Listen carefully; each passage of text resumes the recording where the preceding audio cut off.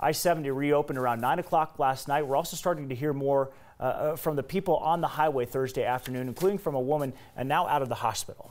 9 News reporter Sonia Gutierrez has been following the story and joins us now from the highway. And Sonia, how is the road looking since the repaving? Hey Mark, good afternoon. So you can clearly see where the old pavement ends and the new pavement begins. Also on the median, you can see the rubble of the fire and the burn and the crash and everything that happened here. Traffic, however, is flowing just like normal. But those lives that were affected here might not be going as normal. Out of the blue, like Leslie's car came up and hit the backside of my car and just kind of slid across the backside of my car because the semi was just launching her through traffic. Leslie Maddox was the last patient released from St. Anthony's Hospital after the I-70 crash. I got out and got over to Leslie's car. Malia Harsh is one of the two people who helped get her out. And she's like, I think I broke my arm. I think I broke my arm. I'm like, you did. But we gotta go because it was on fire. I mean, you could see the fire, you could feel the fire. That saved my life. I would have died because I wouldn't have gotten in the car myself. I was physically unable to, and I was so dazed, and I didn't know what happened.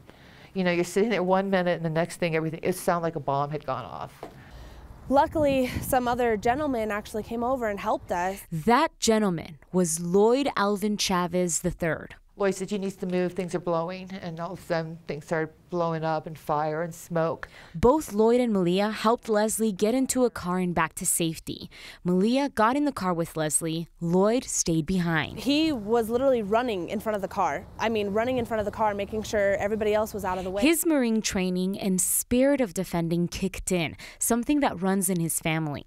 His grandfather, Lloyd Chavez Sr., was caught in Korea with the 82nd Airborne. His uncle and son both are Marines too. Lloyd didn't want to do an on-camera interview because he says he's not that kind of man.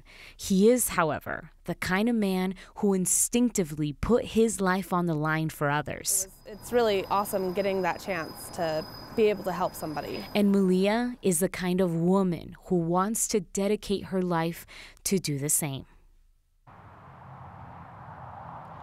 So Malia hopes to get her EMT certification this summer and continue going to school at Red Rocks Community College to become a paramedic one day. Lloyd just wants everyone to know that Marines will always have our back. Guys, it's so refreshing to hear these stories from folks who will always be willing to help people out. Some remarkable heroism, no question about it. Sonia Gutierrez reporting along I-70.